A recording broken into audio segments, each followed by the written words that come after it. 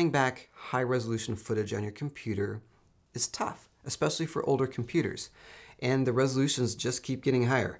But even working with 4K footage from the Pocket Cinema camera, sometimes my computer will hiccup.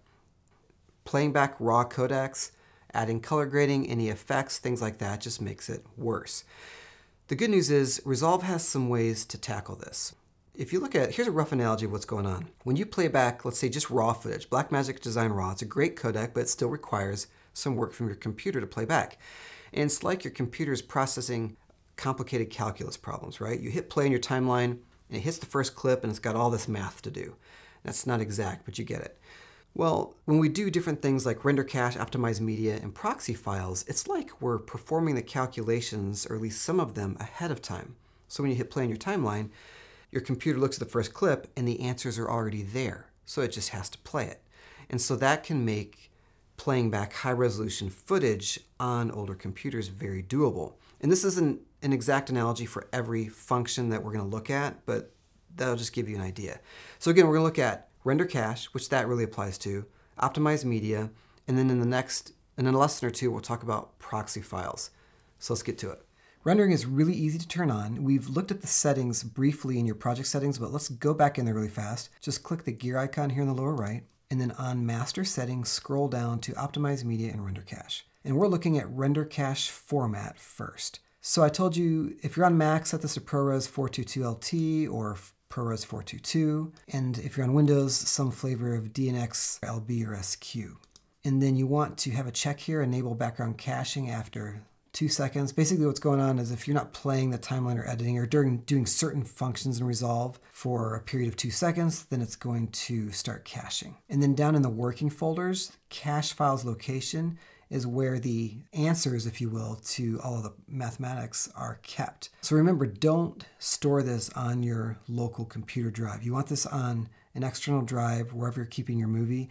Or ideally, if you have a separate SSD drive, like for example, I have a 2 terabyte SSD drive that I have as a backup for my Pocket Cinema camera. Well, it's really fast. So if you have a Thunderbolt connected SSD drive, you can set your cache stuff to go there and just create a Resolve folder. Remember, Resolve will create the cache clip part of that. So once you've set these things, click Save unless you didn't change anything, just cancel out. And then up on the top, go to Playback, Render Cache, Smart. And that's going to tell Resolve to render what it thinks it needs to render for smooth playback.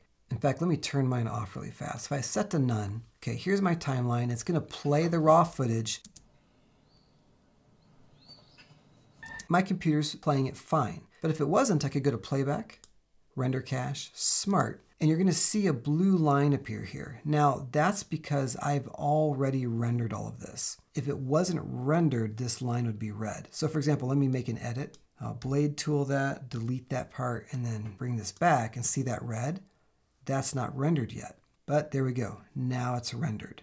So that's how you tell if it's rendered and ready to go. And so this makes sense. If we go to Finder, I'm going to go to my external drive and go to Resolve Cache, and there it is, cache clip. And here's the render files. See, they're cryptic DVCC files, okay? And here's the good news. You can toast this folder, delete all those files, and nothing bad will happen. So I'm going to drag that to trash. Now if I go back here, I see, look, media offline, because it's trying to read the cache files. Resolve thinks they're still there, but I deleted them. So what can you do? I'm just going to highlight my clips, go to Playback, delete render cache, selected clips. Now that's going to tell it to re-render them. So there we go, the render's done. And if I go back to Finder, look, the cache clip folder is back. Cool. And if I play this now, that error message is gone in my timeline viewer. If you want to see how much space your cache files are taking up, you can of course go to Finder and just get info on that folder, and it's going to tell you. It's over 4 gigs. Or within Resolve, I can go to Playback, delete render cache, manage cache data. It's going to show my various projects and which projects are using cache files. Right now it's just this one, post-production 1, which is what we're in, over 4 gigs. I could check this and say clear cache, and then close that, and you can see this is turned red again. And then also, if you're ever experiencing any kind of funky issues like with a title or weird issues with color grading, just anything visually that's not right, it could be corrupt cache files. So whenever that happens, let's say this clip wasn't playing correctly. I would just highlight it like it is and go to playback, delete render cache, selected clips. And now it's going to re-render that clip, and that will most of the time fix weird issues like that. And then anytime you want to not use the cache that's created, just go to playback, render cache, and set it to none. And then go to playback, delete render cache, and you can tell it to delete all of it. What's unused, like maybe you had stuff in the timeline that you've removed, but there's still cache from that. It'll delete that, or selected clips, which we've already looked at. Now there's another type of rendering called render in place. And it's different. I don't recommend using it, but I need to show you what it is because you'll see it in the menu. So if I control click, right click on any clip, render in place is a menu item. And when I click on that, it brings up a box like this where it's asking for format, codec, and quality. We haven't talked about codecs yet. We're going to do that in a couple lessons. But this is basically the container. It's a QuickTime file. And this is the codec, and this is the quality of that codec. And once I specify these things and click render, it's going to ask me where I want to create that file. So if I go to resolve cache, and I already have a folder I created called render in place for this example. So I'm going to double click on that and click open, and then it completed.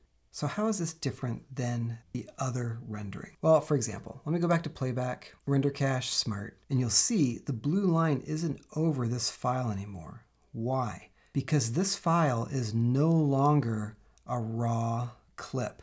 It's been replaced with the QuickTime I just created. So if I go to my resolve cache folder, render in place, you'll see it's an actual file that we can play, but it's not at the high resolution that the raw files are at. So this would not work for final delivery of your movie or for color grading or anything like that, because if you color grade this, you're color grading that file, not the actual raw footage.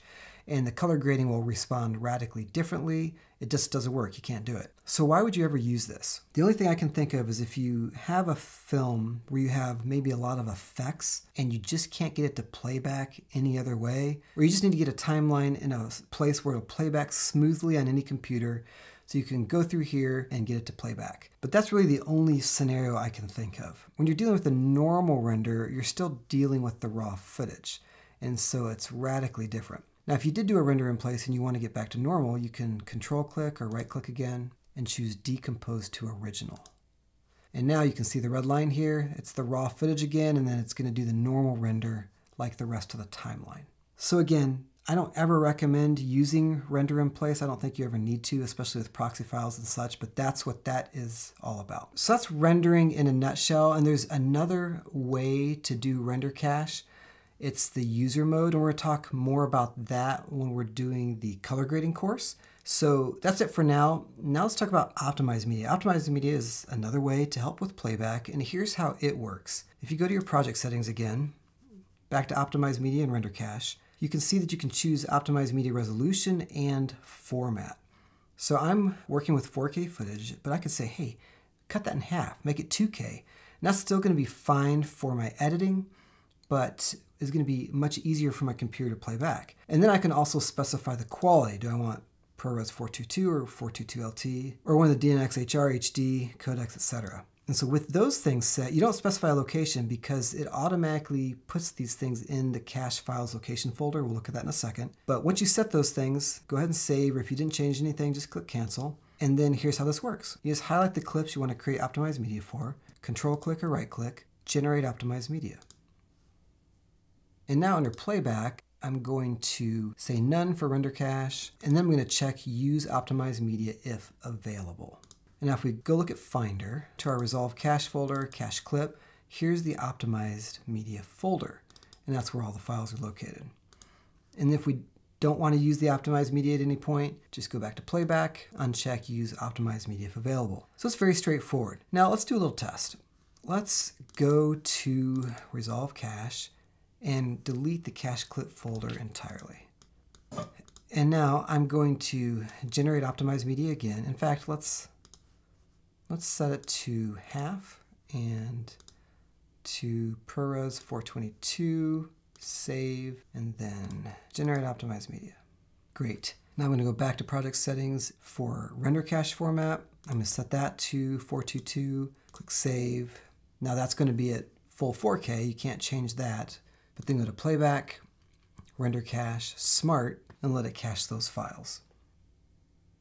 Okay, now let's go to my external drive and let's compare. The optimized media folder is 505 megs. The cache folder is 3.4 gigs. Interesting. So right away I see we're taking a lot less space with the optimized media.